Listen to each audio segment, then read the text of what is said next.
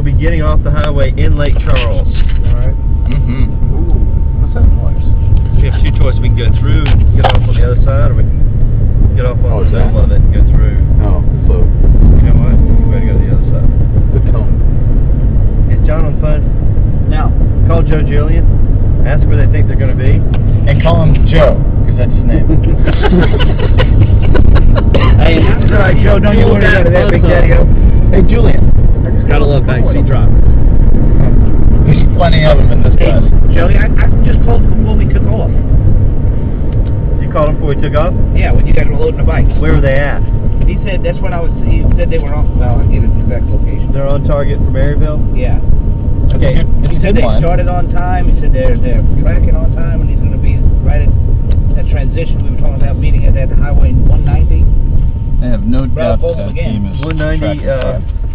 Ask him if they're going to be in Maryville. All right. We're trying to. And then ask him if he's going to have the bus fuel. Oh, that's a good one. The other thing we need. I like that question. The other thing we need to ask them is if they have updated the transponder. We'll be able to see here. And can he beam us up? Joe, beam me up, Joe.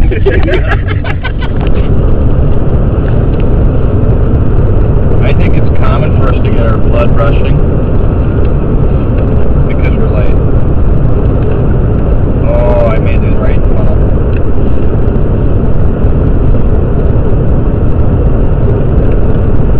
This is going to be good.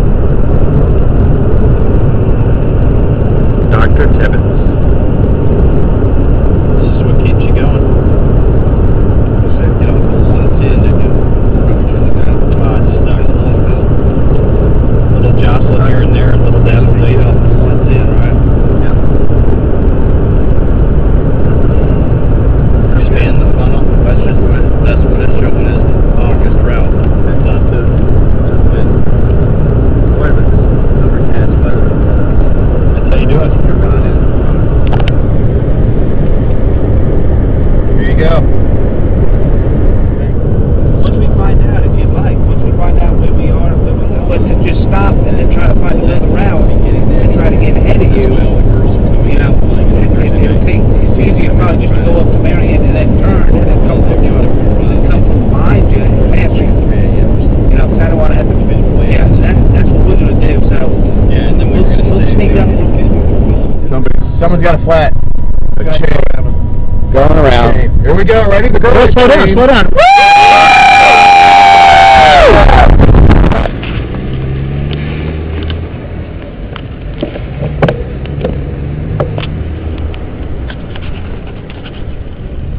Whoa! So much for trying to record here.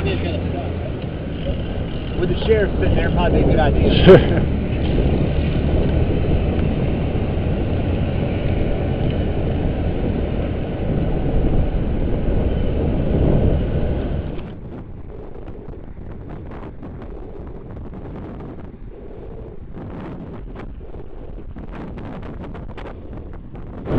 Hey!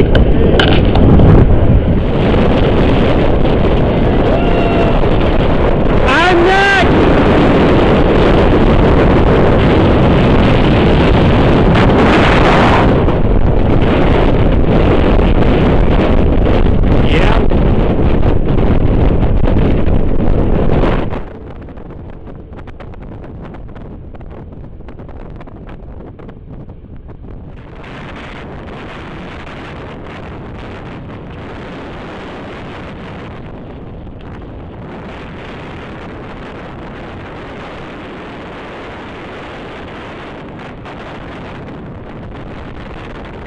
There's Thomas. That's Heidi.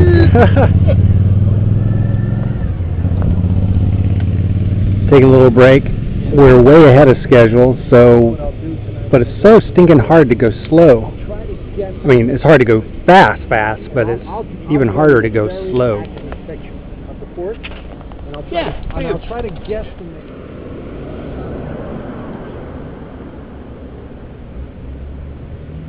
Hey, it looks like a team is on the road. This is Team 1. Done that one? either team 1 or the dashboard, one of the two. Heavy on the team 1.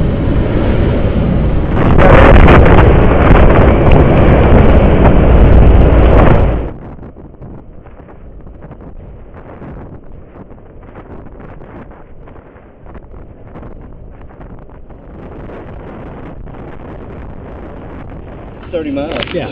So what's up? I am very tired. We're almost done. I got pee.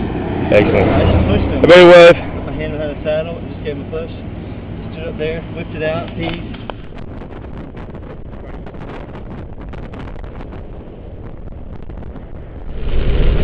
Alright, this is team 1. In case you haven't noticed, it's raining out because there's windshield wipers going and rain striking the windshield at an alarming rate. We're still riding in the rain, no one's gone down yet.